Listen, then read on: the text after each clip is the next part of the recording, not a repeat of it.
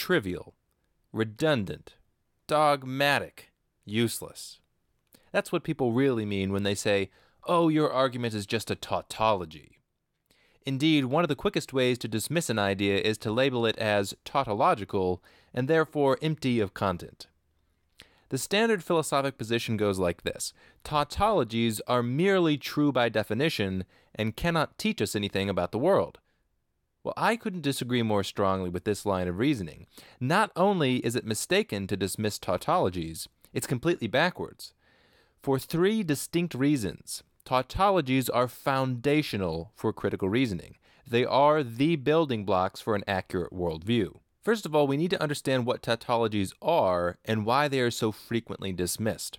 A tautology is a proposition that is true in all possible circumstances. Sometimes people say it's true by definition or self-evidently true. The central idea is that it has no possibility of being false. Consider the sentence, "All fish are fish." Is there any possibility of that sentence being false? Well, no. Therefore, it's a tautology. If a fish is a fish, then it's a fish. There's no exceptions. If we abstract one degree, we can see the structure of the proposition. It's saying all x are x. Well, clearly, no possible x could ever not be an x, regardless of what x is. So we might say this abstract proposition is true in all possible circumstances. But does it tell us anything useful? The standard criticism of tautologies goes like this: because of the fact that tautologies are necessarily true, they don't tell us anything new about the world. They cannot possibly be wrong, and therefore they do not add to our knowledge. They are redundancies, and they ultimately do not even need to be stated. A fish is trivial, and it doesn't tell you anything that you didn't already know. Some people have called tautological reasoning circular, or claim that it's merely begging the question. But this is all wrong. Tautologies are arguably the most important propositions in all of philosophy. They cannot be dismissed without throwing out a foundational tool for critical thinking. The first mistake is simple. Not all tautologies are created equal. Some tautologies are trivial, it's true. A fish is a fish by itself doesn't tell you really anything useful, but some tautologies are far more profound. So here are the three major reasons why the conventional thinking regarding tautologies is flawed. First of all, most obviously, tautologies become important when people deny that they're true. In a very peculiar combination, many ideas get dismissed as tautological while simultaneously being denied as true. The logical law of identity, for example, is foundational, that A is A, or a thing is a thing. And yet huge numbers of people deny that that's true. In an ideal world, I suppose, the law of identity might never need to be stated because it's self-evident, but that's not the world we live in, and huge swaths of people deny the truth of the law of identity. I call these people irrationalists, and they usually appeal to the liar's paradox or flawed interpretations of quantum physics to justify their rejection of the law of identity. But the same phenomenon happens in economics.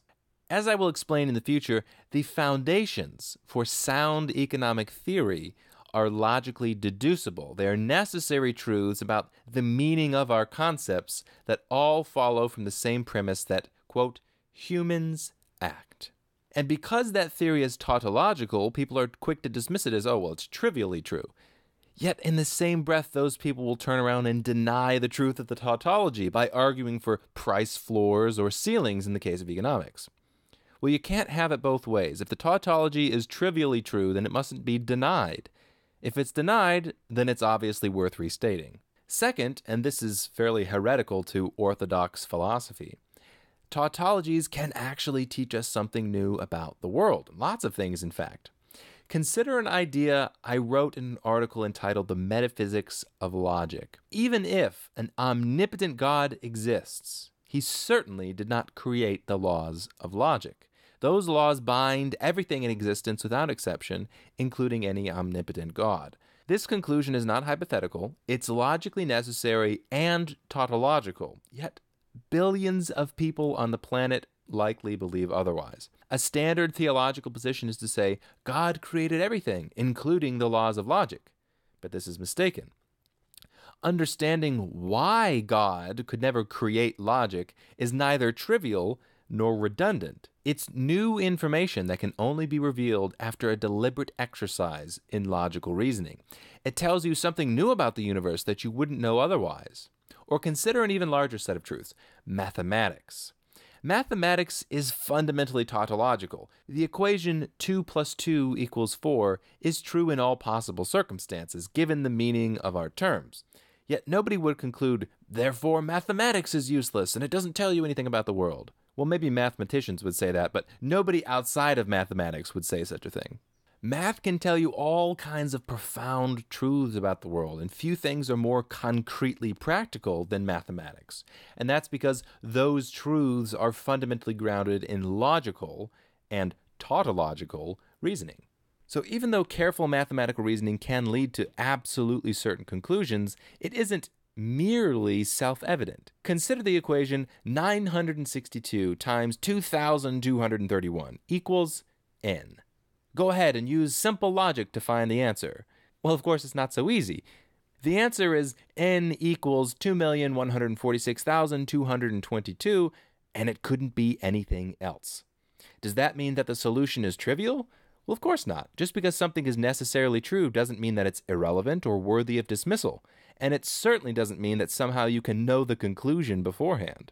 So the third reason, and perhaps the most important, is if we grant that tautologies are necessarily true, all we have to do is ask a simple question. Why? Why are tautologies necessarily true? Why can you know with certainty that a fish is a fish? In other words, what gives tautologies their necessary quality? Now, you might be tempted to answer, well, it just has to be that way. And that's precisely correct. That has to be trueness. I call that logic. And it is the absolute bedrock on which to build your entire worldview. Every idea, every thought is built on top of this kind of logical necessity. So not only are tautologies useful, they point to the very foundations of our epistemology. Nothing is more important or fundamental for somebody interested in the truth. Logic puts the tautologicalness into tautologies. It's what all self-evident truth appeals to. It's why propositions can be true by definition. And one more confusion I want to clarify. Some people insist that tautologies are useless because they are examples of circular reasoning, or sometimes it's more precisely called begging the question. Now, colloquially, circular reasoning is where you assert your conclusion as a premise. So, for example, Judy is the tallest girl in the class because she's the tallest girl in the class. Well, this proposition merely states its conclusion as a premise. To some, this might look like a tautology, A because A. But crucially, it's not actually a tautology. There's an obvious circumstance in when that conclusion is false. If Judy is not actually the tallest girl in the class, it's a possibility which doesn't entail any logical contradiction, and that's what differentiates circular reasoning from tautologies. So contrast the proposition, Judy is the tallest girl in the class because she's the tallest girl in the class, with the proposition, all of the students in class are students. Now, this is a proper tautology. There's no possible circumstance in which it isn't true, given the meaning of our terms. And that means that negating the conclusion would imply a contradiction, i.e. that some of the students in class are not students. So no, tautologies are not circular. They're simply true in all circumstances. Or you might say, they are not false in any circumstance. But being necessarily true is a very poor reason to dismiss an idea as trivial or redundant. It's a grave error to overlook the usefulness and profundity of tautologies. Not only should we examine them, we should embrace them and incorporate them into the foundations of our ideas. Discovering tautologies is exciting, and it's literally synonymous with discovering the truth. It's discovering the meaning and the implications of our own concepts. And not to mention, any sound deductions which follow from tautologies are also necessarily true. So if we construct theories that are founded on necessarily true premises, we can build a robust worldview that is justified all the way down to its foundations.